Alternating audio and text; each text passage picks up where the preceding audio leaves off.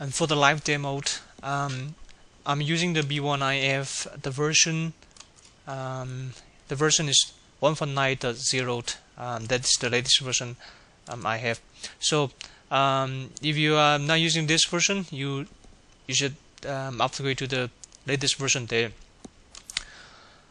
Okay, so next I would like to show you how can we generate the XML schema for the SAP request and response. And let's go to the scenario controlled, and this the package I have. So let's have a look at the setup. In the last scenario, actually I set up a couple of things. The first thing is I activate the get doc list for my web service package there. I just choose this one. And then secondly, I also create a sender system to represent my web service system by copying the web service for mobile, and then with a new name there, WS test there. Okay, I'm just choosing this WS test as the sender system there, and then receiver not receiver is a synchronous call. Okay, so next we just need to activate it.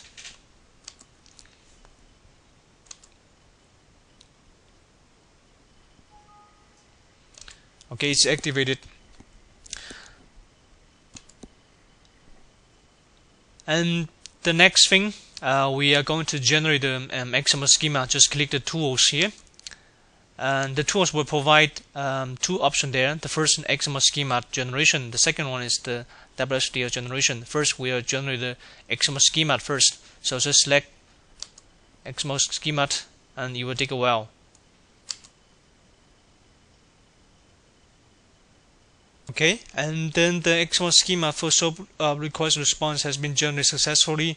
Let's have a look at the schema generated by click the open button here.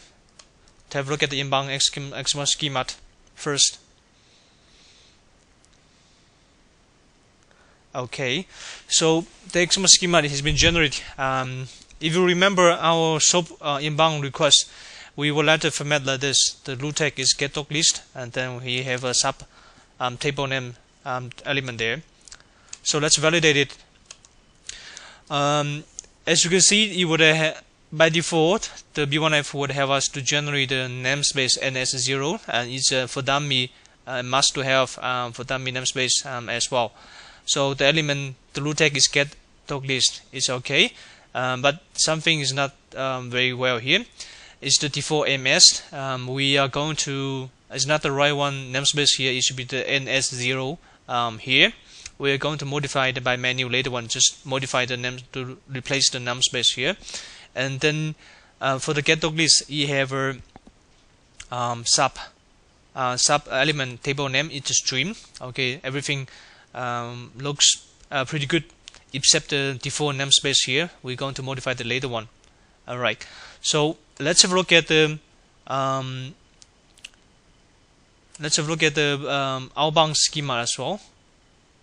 So the outbound schema, the same thing. The default namespace that we have to modify by ourselves to replace it with the NS0. I'm going to show you later one.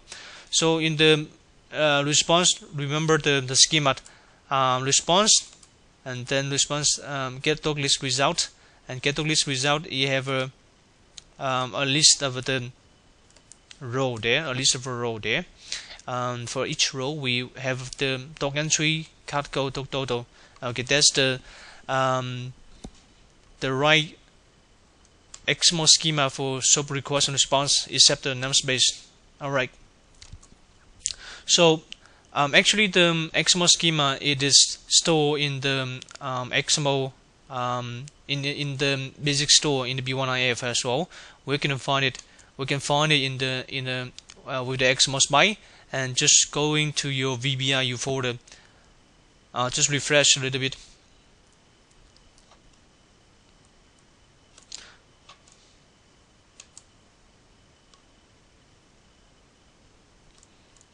And just refresh.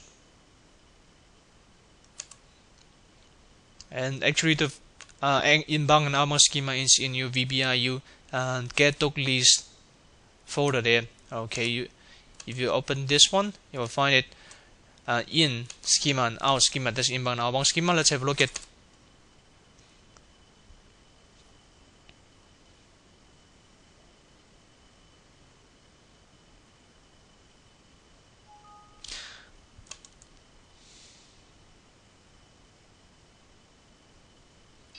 Okay, as you can see, you would pop up an error there. Default MS must refer to the simple one.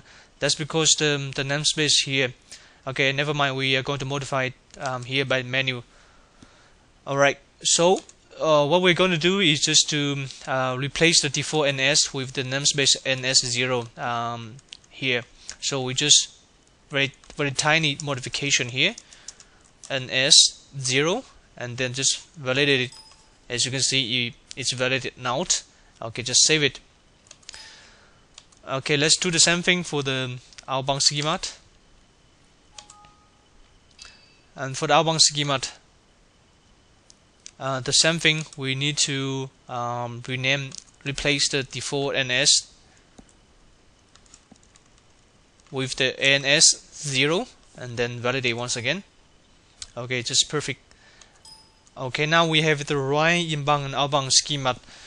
And as you can see here, so far I only modified a very tiny modification to replace the default NS with the namespace here, define it here. That's the thing or what I've done. Now the inbound and outbound schema is the perfect one for me now. By the way, if you think the inbound and outbound schema is not the one, right one for you, you can modify it by menu, but you need to understand the XML schema a little bit to modify it. Okay, so now we have the XML schema. We can generate the WSDL as well. So still going back to the tools, and then now choosing the WSDL generation and click select. Okay, we have the inbound and outbound. Just click generate WSDL. It's pretty fast. Alright, the WSDL has been generated. Let's have a look at the WSDL. And in the WSDL, you will see it generate a couple of element type there, the schema based on the XML inbound and outbound schema there with the good right namespace here. Type, the get doc list type, that is the get request message type there, and then get doc list response and get doc list response type here. Okay, and then you were having the message request message as a get doc list, and then the response would be the get doc list response message there. And then you were having the bounding here, and the bounding you would have the operation name, the function name, the web service function name would be z get doc list. We are going to see in the .NET project there. And then the web service name, and then the port there as well. That's the B1IC, my B1if server IP address, HTTP and HTTPS as well. Okay, so everything looks just perfect with the WSDL as well. And we need to copy it out the WSDL because we are going to using in our .NET project. So it's better to copy it out to put it into the notepad there. We need to add the reference there. Alright, just copy it out there. Actually, we also can the WSDL also store in the B1if basic store as well. Where can I find it? We can find it in the setup folder. Just browse, and then you will see what I'm going to add another folder. Is the setup. Just now we are working in the design folder. That's our VBIU there, and then in the setup folder, we are going to open the setup folder, and then you will see in the setup folder we have a couple of packages, and then the web service package here. You having my WSDL here.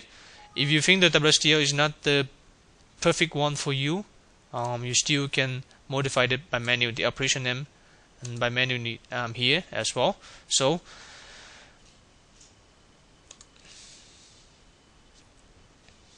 now we having the XML schema and WSDL, and now everything, the web service is ready. We can consume the web service with the .NET project.